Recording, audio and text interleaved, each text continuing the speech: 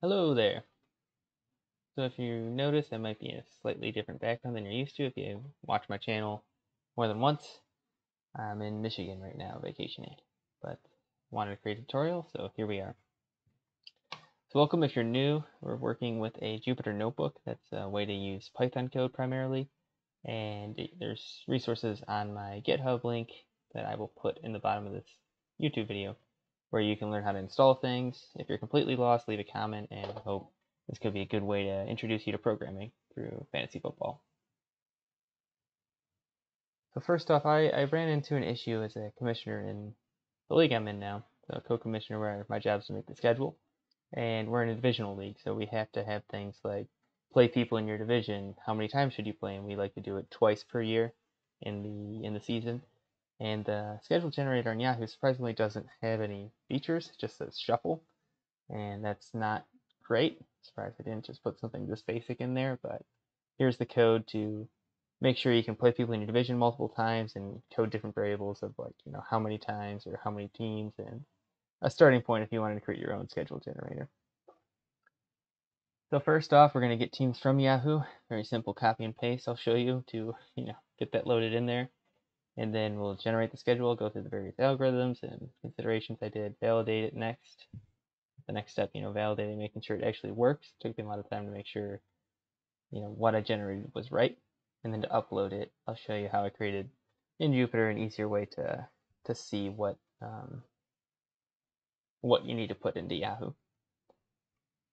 So first off, I'm just on the league page of my league. If you just copy and paste the teams here and put them into a big string, we can use this Python code to split things by this tab character and also the new line to generate all the teams.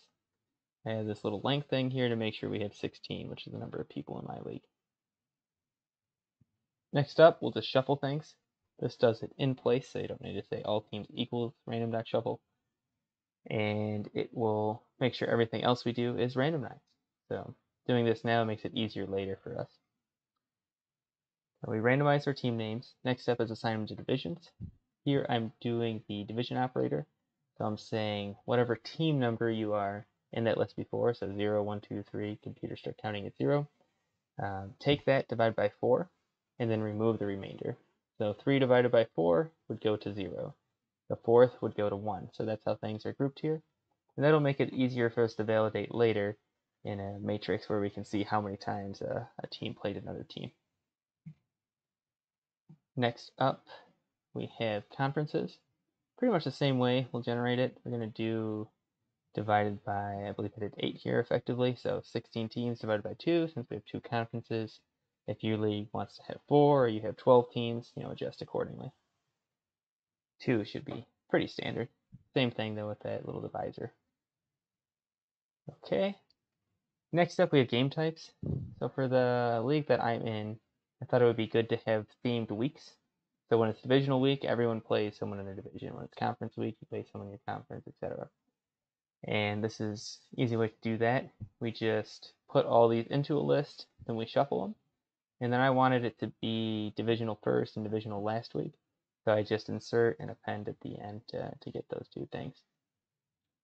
So if you just run this a bunch of times, you see when that looks right. It doesn't really matter. But I thought the divisionals should be slightly spaced out, so I would have gone with something like this. All right, now here's the actual scheduling piece. So we have a few building blocks. We're gonna use these to figure out what themed week it is, and we'll use that with our actual schedule generator later on to pick a random week slate for that week. The constraints that we're going to work with and what I did for the league I'm in is 1 game max between non-divisional teams. So, sort of spread the love and play a bunch of people rather than a few people, and then play 2 people in your division. And because these are such simple constraints, we don't need to do too much sophisticated stuff, and the optimization of finding a valid solution to the schedule is easier. If we were doing something like the NFL, where they have like the New York Jets and the New York Giants playing in the same spot, that would be a tricky constraint to code in. It's doable, but there's more sophisticated algorithms to do that effectively because eventually you run into a lot of invalid schedules, whereas thankfully ours is pretty simple with the number of weeks we're working with here. So yeah, this will be 4 plus 4 plus 4 plus 1 plus 1. So that's 14 weeks of game time. Then 3 weeks for playoff is what we do. All right. So here, what I'm doing is I'm generating what I'm calling a universe. So each team is going to have a list of other teams that can play for the given constraint type. So for a divisional week, you can pick people from your division. You can see that if you peek ahead here, 2 times for each team. And this is the code to generate that. I just take the set of all teams in a given division, subtract out the team that's looking for its universe so it doesn't play itself, and then multiplying by 2 to make that twice as big. For conferences, similar logic, except I removed out the divisional. That's not 100% necessary, but it just made things simpler. And then non-conference opponent, I did just select from the other conference. And the steep copy helps with an issue. I believe I ran into this issue in debugging where if you change a list and you change one part of it, you might be changing the pointer to that list and not the list itself. So there's some quirky things there. So deep copy comes to the rescue. Fireworks. All right. So here's the code to generate matchups. So given a universe, this is going to generate a week of matchups. It's going to go through and say, start with a team. This is just using all teams. Look in that team's universe, and then look who's already playing, so you don't have a team playing multiple games in 1 week. And those will be all the choices. Pick a random one, and then remove that team from each universe. So team 1 will have its opponent removed, and then team 2, since it's reflexive, playing someone. And yeah, that'll update the universe. This is all locally, that's why I'm using this little underscore. And same with the other one. And then I update the teams playing here by using a union on who's playing. And then update the matchups. So this is just going to return the whole week's matchups. And given that information, we can update the other universes as appropriate, and that will create a valid schedule throughout. Okay, so we have weekly teams playing. That's a set. Teams shouldn't play more than once. Games played. I don't even know if I used that one. That's probably not used. And then the weekly matchups. The weekly matchups is the main thing we're generating here. For the schedule generation, we're just going to go through and look at each game type per week. So we already generated that before.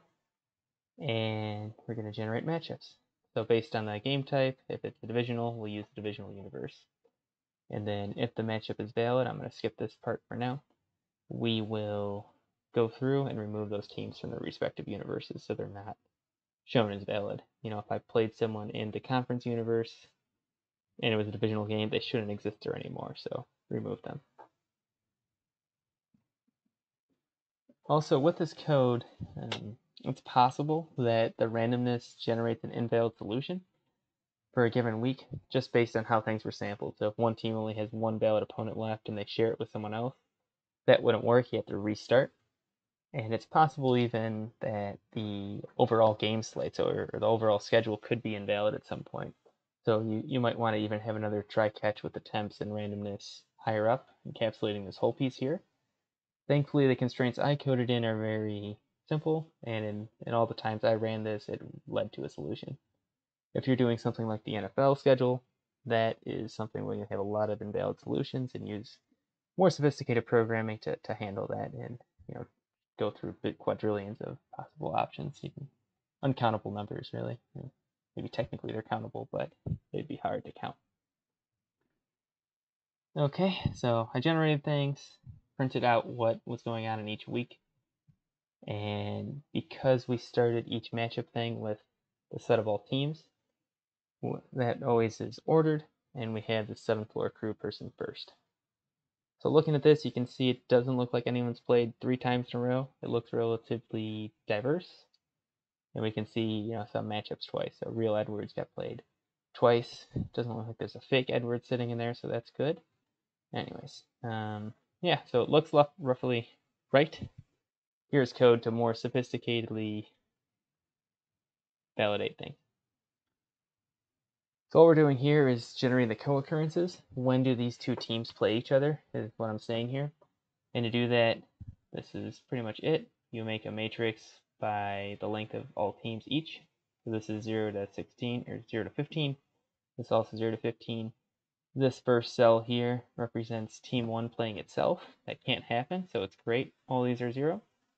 And then this represents team 1 playing team 2, team 1 playing team 3, team 1 team 4, so etc. You can see that conferences are respected. You see these clusters of 2s, so that's great. 4 by 4, that's what you would want since we split things by 4 to make it easier to analyze this later on. And then you can see the conference matchups. So they did also get all their conference opponents one time. The non-conference, it wasn't a guarantee they played all those people. So this looks right, and it's exactly the same as what you'll see on Yahoo, where they have, with a little bit more UI flavor, they have the same co-occurrence matrix. And with the schedule, I generated it before, and it, the randomness gave me this result. So yeah, it looks roughly right. You can see, again, the conference things, and you can see the, what's the word? The conference, has these ones here. This is the non-conference, the ones where it's not all filled. So yeah, looks right. Now if we wanted to put this into Yahoo, here's how you do that. So here we have our matchups. If I put them into what's called a data frame, kind of like a nice Excel sheet in Python, you'll have to transpose it. That's what this .t is doing. So it says sort of flip. Kind of did that wrong, but like that. So this way we have rows that are each week, and then each column, rows are each game of a week, and then columns are each team. I keep getting a tongue twister there. The columns are each week. You can see that clearly, 1 to 14. All right, got through that one. And I saved that, so when I was actually doing the league, I wanted to just freeze it in case I have to update things later. And yeah. Now for putting things into Yahoo, I printed out the division so I could do that tab of the commissioner page. And then after I did that, I went through and just said week 1, okay, what is it? Week 2, what is it? Etc., etc. And this prints that out, tells you what type of matchup it is. So I made a lot of rivalry weeks because I had divisional themed weeks every time. Everything was so themed that it kind of made sense. Maybe people get tired of whatever a rivalry week is, but that's okay. And yeah, just went through, a little tedious. I might create another video where I show you how to automate this piece. You can do that with some basic browser emulation, but yeah, you just got to put them in there. It doesn't take that long. Maybe it took me 15 minutes to do all 14 weeks. Double check your stuff, validate with the matchup matrix, and you should be good to go.